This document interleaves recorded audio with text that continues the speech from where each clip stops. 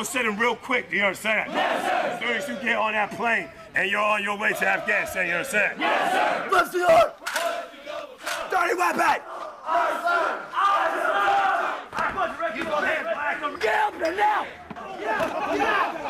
Look down. That's rust. Automatic weapons failure. Get to the right, Russ. Get to the right and rush. I can see talking port arms too. Get on your face. It's all oriented towards, we orient it towards combat. You know, because hey, if you're told to do something, you're told to move or do something, and you don't do it, people can lose lives.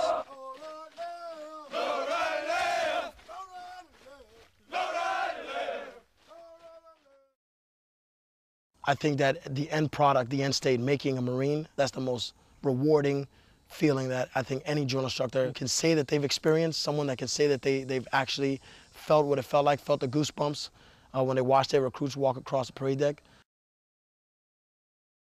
I'm doing something to better these recruits. I'm doing something to change their lives in a positive way. Hey, face that way. Aye, sir. Now get in a single file line. Aye, sir. Face that way! Aye, sir. Get in a single file line. Aye, sir. Take your covers off. Aye, sir. They want? Aye, sir. Back up.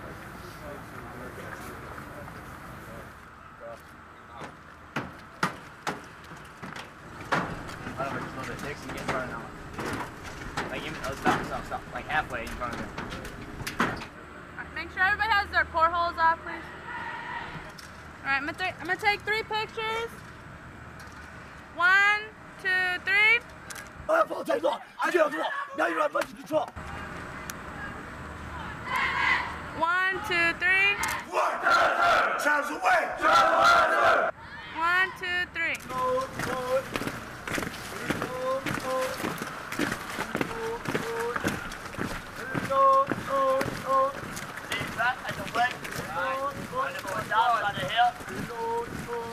But basically, in a nutshell, they get here, they get on those yellow footprints, they get down here, they come here with all their hair, they come here with their civilian clothing, that all gets stripped away from them.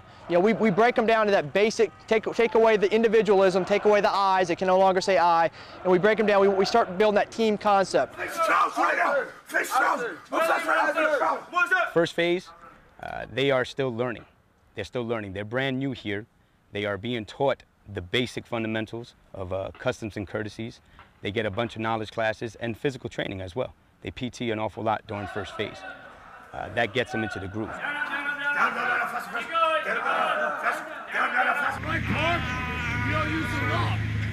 Get over the park. Get over the park. Run in place. All the way down. Your arms at the line, just like that. I have, I think it's 3 or 4 that are still 17 years old. They had to get their waiver to come in and whatnot, and they're young, and you can tell they're young. The younger kids that typically come here during their summer after they graduate high school, they're more willing to do the things that we tell them. They just whine about it a lot more. They cry about it a lot more. They complain a lot more, and they expect sympathy, because I guess that's what they're used to as they grow up. The older crowds, the ones that come during the winter and in the fall, they typically don't have those problems. They just don't want to deal with a lot of the nonsense in their mind. It's a lot of nonsense. I'm a grown man. I have my own kids. I got my own family. You can't talk to me like that. You can't make me do that. Get up! Get up! Blast the bus! Blast the bus! Get up! Get up! I know you're not going to be on your day on knee. Blast the bus!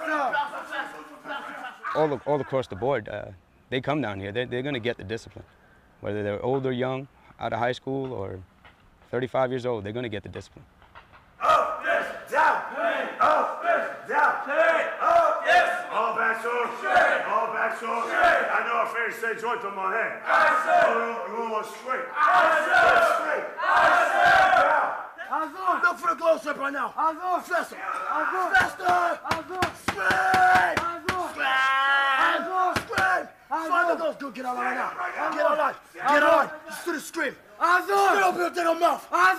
That first training day, they had no idea what to do, what was expected of them. Doing everything has an order to it. It's not just like, okay, get dressed. No, you from day one, you need to tell them, like, no joke, how to get dressed, because they'll take their time, and you know, we don't always have time to mosey around. And bottom rack. I know he said bottom rack. Pay attention, get on the bottom rack. Pull it over there, I'll get it right. Well, smooth this stuff out before you get it on, just throw it on there. All right, sir. But they wanted to be here. They were hungry. They wanted that knowledge. They wanted to experience boot camp. A couple days later, an awful lot of them are down in the dumps, for lack of a better terms. They don't want to be here. They don't understand what's going on. The adjustment has not set in. Fix it right now. Fix it right now. Fix it right now. Come back in there, turn it back on the joint. Do us that. Get out of my way. I'm supposed to get out of the way for you, right? Open the damn mouth. you know, we got to be moving all the time. You know, trying to, you know, get them ready for, hey, if it tells you to do something, you need to do it now. And it's all oriented towards, we orient it towards combat. You know, because, hey, if you're told to do something, you're told to move or do something, and you don't do it, people can lose lives. So we try to relate as much as we can to that, and we orient it and explain it to them, and they start to understand. Okay, hey, when you tell me to do this, it's for a reason. It's, you know, instant will and obedience. So everything we do has a purpose.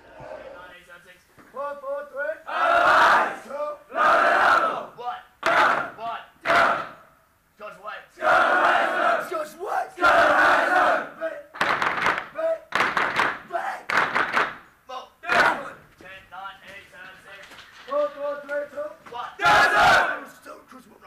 Second floor, so now. 4 to 9 to 8 to 7 to 9 to 8 to 9 to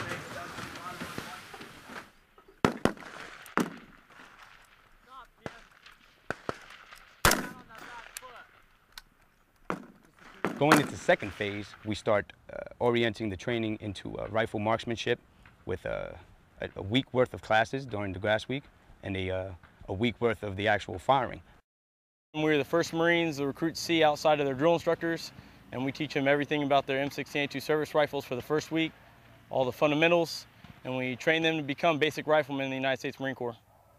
Put those shots right on. You might have to go back to A3-2, but you'll be fine. Should I come back at A3-2 first and then drop up? No, stay A3-1 for tomorrow, and then when you start doing it, if you see that your shots are high, go back to A3-2. No, we tell them at the beginning, the first thing we try to do is let them know that we're not their drill instructors, that we're not going to kill them.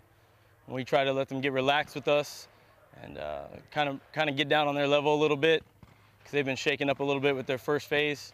So we let them know right off the bat to be relaxed, and that's the best thing. That's going to put that shot in the black every time if they're relaxed.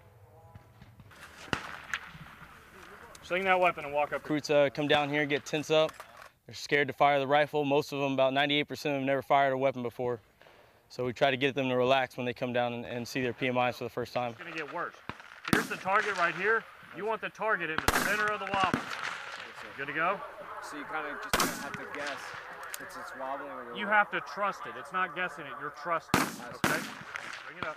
Put it on fire. Don't press the trigger. All right, you're fine. You can have your finger rest over. You're going to line your sights as you come down.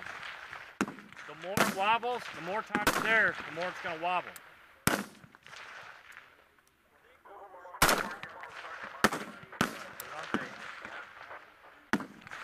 Put it on tape. All right, sit down.